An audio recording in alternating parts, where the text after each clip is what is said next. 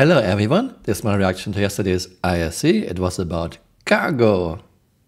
So a persistent hanger is an instance hanger that is going to be assigned to you whenever you select your home location when logging into the game for the first time for a patch. When that happens, what we do is we determine the largest ship that you have and then entitle to you a persistent hanger that's of the size needed to facilitate that ship. Whenever you go into that hanger into the game, that hanger at your home location is always your hanger, and you'll be able to use it like your home. You'll be able to keep things in the hanger, you'll be able to leave things around, you can invite friends in. What we're going to do is allow you to call anything in your inventory up via that freight elevator. I find this incredibly funny that CRT is showing a trolley used to transport cargo crates. Trolleys were introduced more than 3 years ago, and to this day they never worked. They are killing you when you are just pushing them. Pushing them is very awkward, and most ramps of ships are way too steep for a trolley.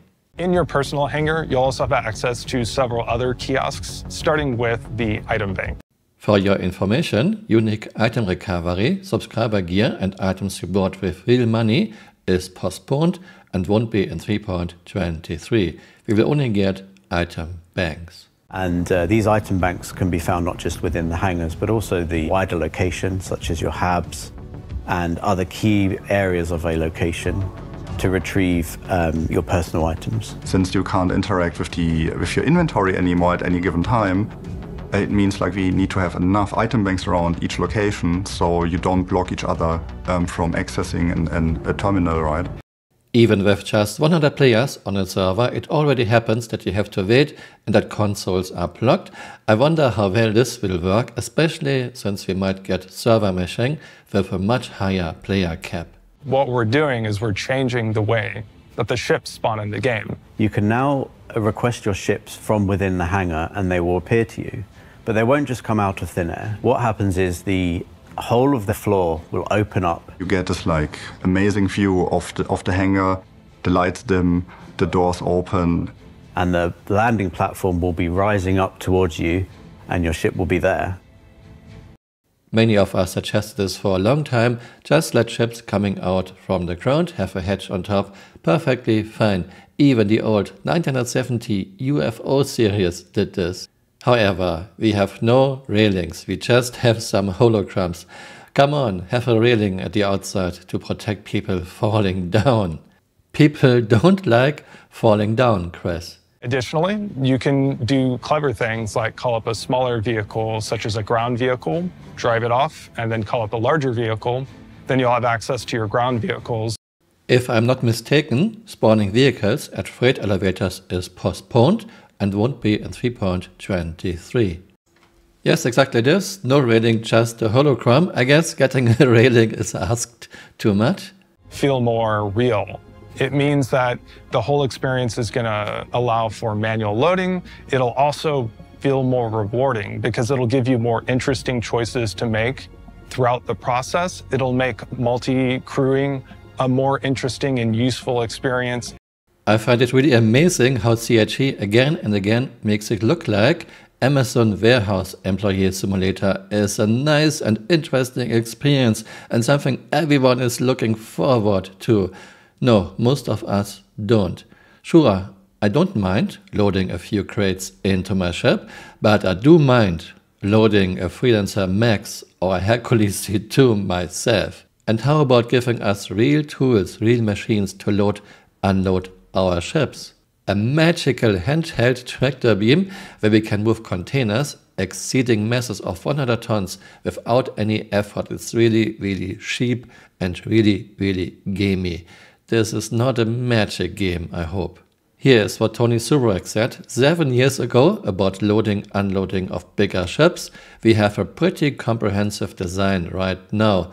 No, Tony, you didn't in 2017. You still don't.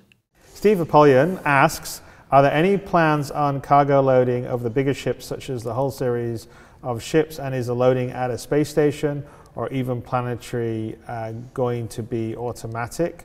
Or will we have specialized small cargo loading ships similar to Argo to load manually if we choose to, similar to the Argo.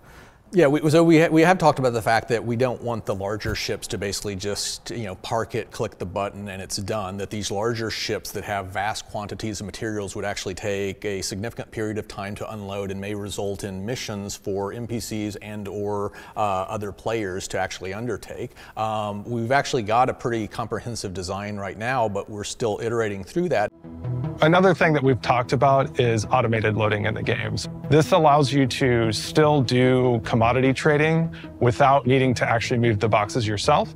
It will be an option in the commodity terminal. This automated loading will be outside our view. Containers will just get teleported in and off the ship, which is perfectly fine because it's outside our view. This is exactly what I and many others suggested. However, there are questions. How much extra do those loading services cost? How much time will it take to load a small, medium, big ship? CHE didn't mention anything. Are we talking about half an hour for Hercules C2? Are we talking about 2 hours for Hull C? What about ships like Carrack and Reclaimer, where manually loading, unloading isn't really an option? Carrack still doesn't have detachable cargo pods, and trying to get your 16 SU containers out of a Reclaimer would be a major pain. What about Hull C? You cannot spawn a Hull C in extended mode in a hangar. How is automatically loading a Hull C going to work? And are we ever getting something more sophisticated, like NPCs helping us loading, like machines, and not a magical handheld tractor beam? I guess we won't see anything better, at least not in the next 5 or 6 years. Teleporting cargo on and off ships outside our view will do. Just don't tell me you have something done 7 years ago while you still have nothing, Tony Surak. I hope you found this interesting. Let me know what you think in the comments below and see you next time. Bye. Auf Wiedersehen.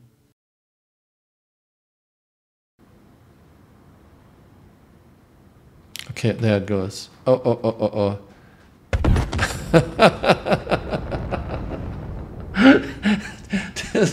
This was a very good hit.